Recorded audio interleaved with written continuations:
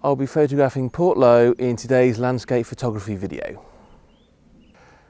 Portloe is a beautiful little fishing village, and we've got the beautiful sea all the way around it. We've got some lovely cliffs, so Portloe really is a beautiful place for landscape photography.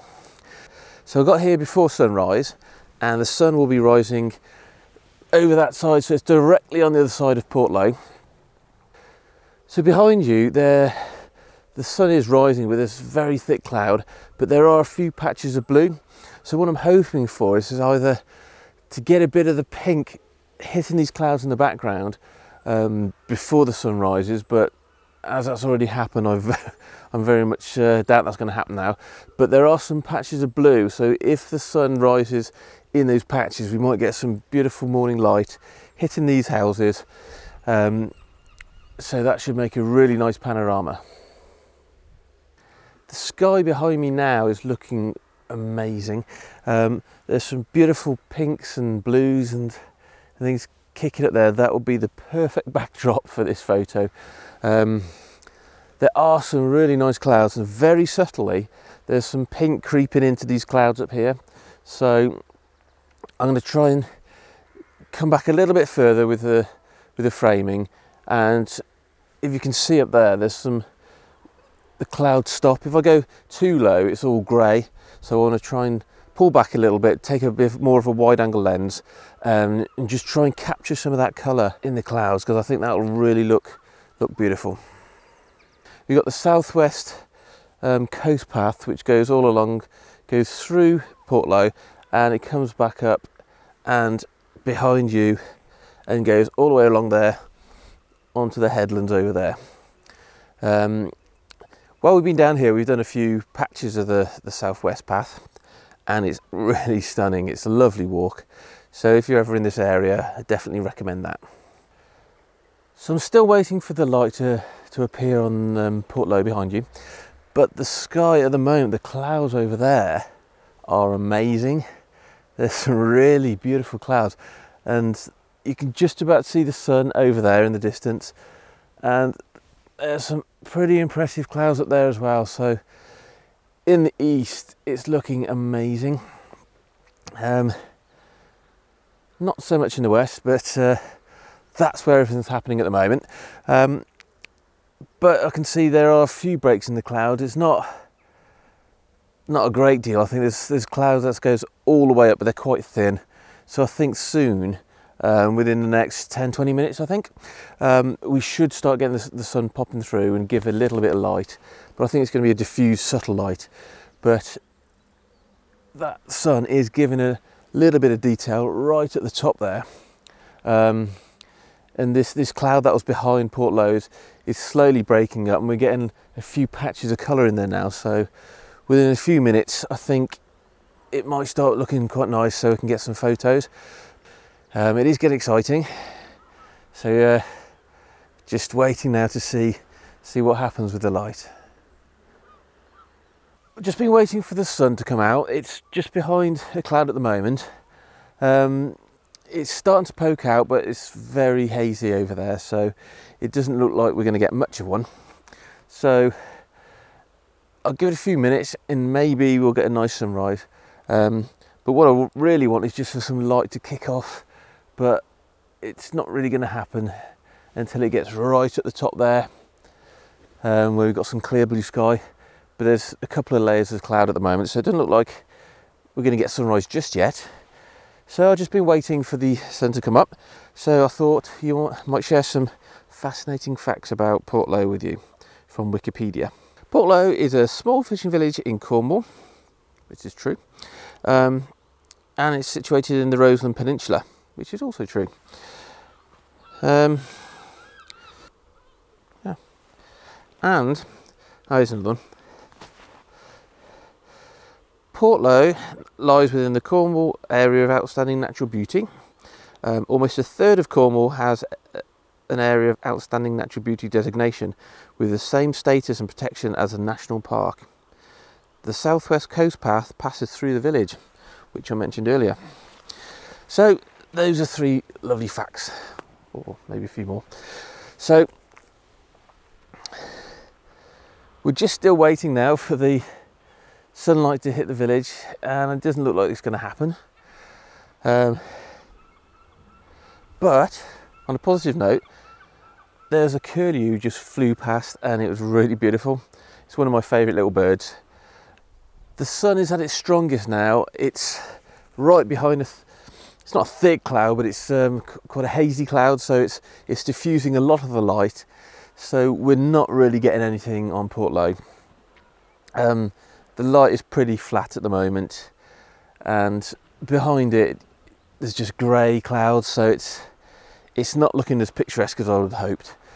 But there's still the opportunity for some photographs down the bottom, so I'm going to put down there now and see what I can get. But the forecast today was for no cloud at all, but unfortunately it's over in the distance. You've got some cloud, and it does make a difference when you're doing landscape photography, but that's the nature of the game. You can't always guarantee it, and sometimes you could be waiting weeks for the light or the right conditions. So it's been a beautiful morning anyway, so I'm going to carry on and go down the bottom and see what we've got down there. On the walk down to the beach, I've just found this lovely little seed heads from a navel wort, so I've just managed to get a quick photograph of that. All the leaves have died on it, but it's the seed heads are still there, and I think it makes a really nice little photograph.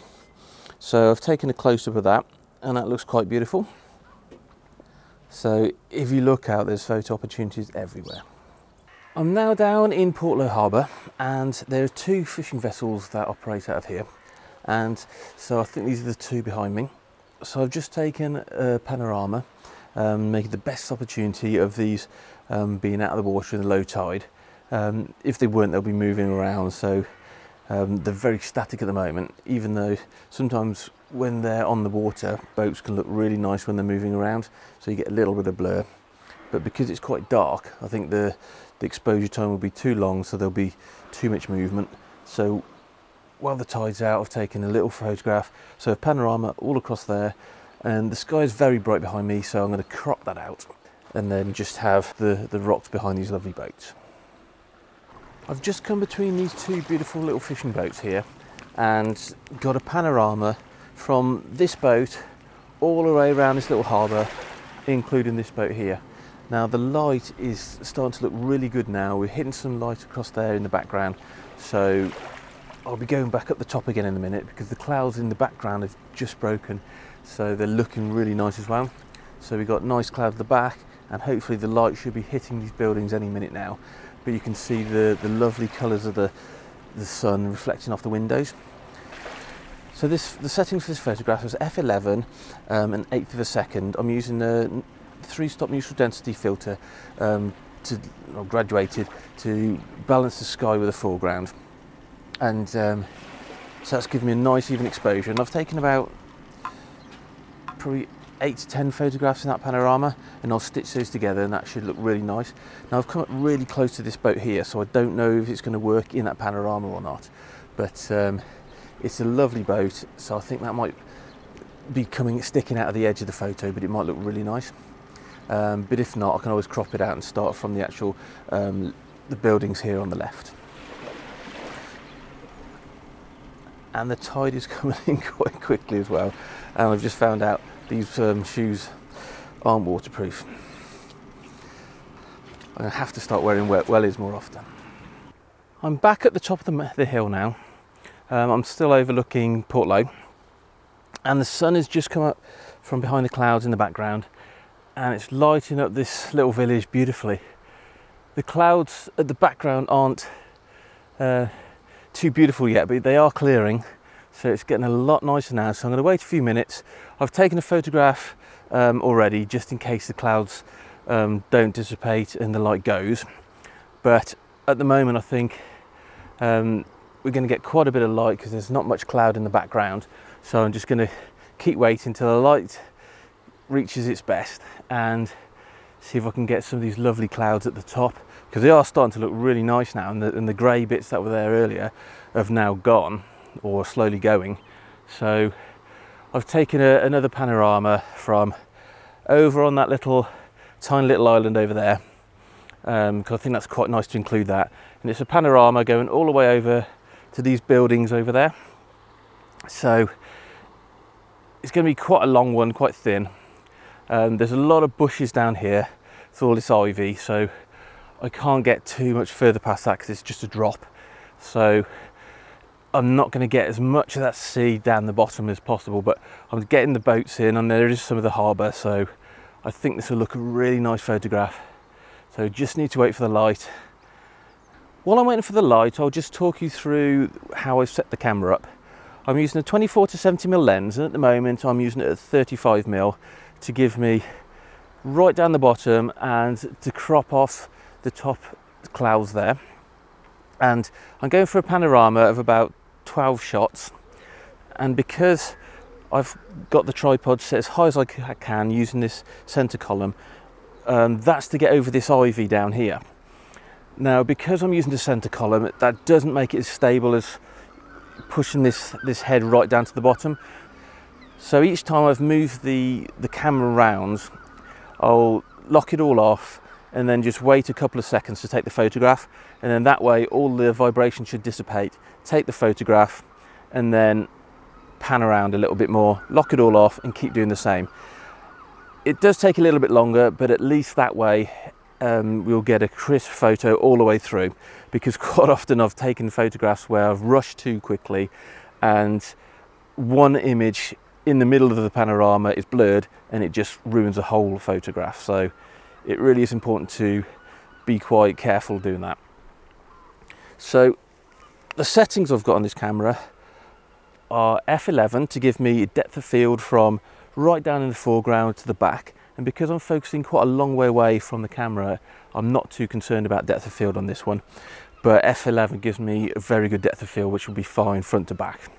And then that leaves me with an ISO 100, which I always use anyway, especially in good light, just to get the best possible quality because it's the lowest amount of noise, and that leaves me with 20th of a second for each shot. The best of the light is now gone. I've got some lovely photographs, so it's time now to go and get some breakfast. So I really do hope you've enjoyed this video. If you have, please give it a thumbs up and leave me a comment, or if you haven't already, please subscribe and click the notification bell so you get notified the next time I upload a video. Thank you very much.